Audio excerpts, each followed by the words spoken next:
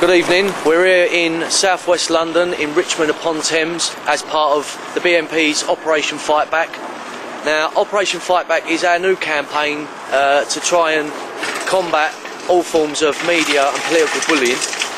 As you know, the British National Party has got a bad image, that's what most people say, and it's the media and the constant attacks from the police, the educational establishment, trade unions, all of these groups that are responsible for this bad image, and we've always been attacked with impunity, and it's about time that enough is enough.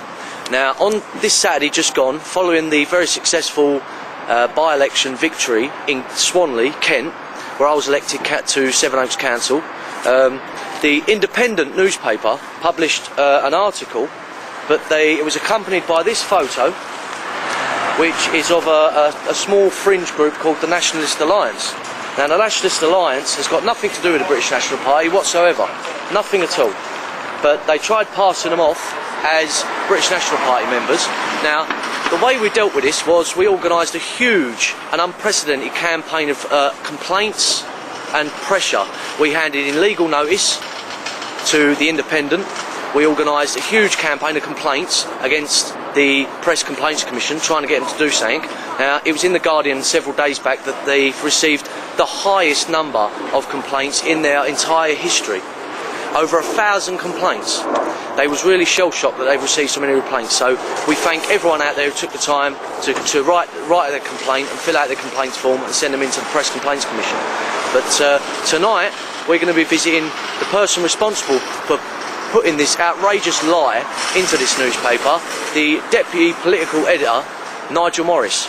Now, as most BNP members know, sometimes we get doorstepped by journalists. So now, tonight, we're going to turn these methods back on these media bullies, and well, let's go and see Mr. Nigel Morris, and let's see what he's got to say. Mr. Morris has threatened legal action if we show our interview with him on his doorstep. Bill O'Reilly, the most outspoken commentator on America's Fox News, declared the press largely left-wing liberal. Anyone who challenges them will be slimed, attacked and vilified. And so it is in Britain with journalists like Nigel Morris. He has no conscience about misrepresenting the British National Party, but objects when we report the truth about him. He's happy to point the finger at others, but very camera-shy himself, a typical left-wing double standard. Well, Mr. Morris, your media dishonesty has been noted.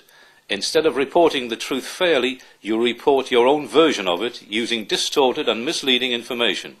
You are a disgrace to journalism and a disgrace to this country. It's about time that enough is enough.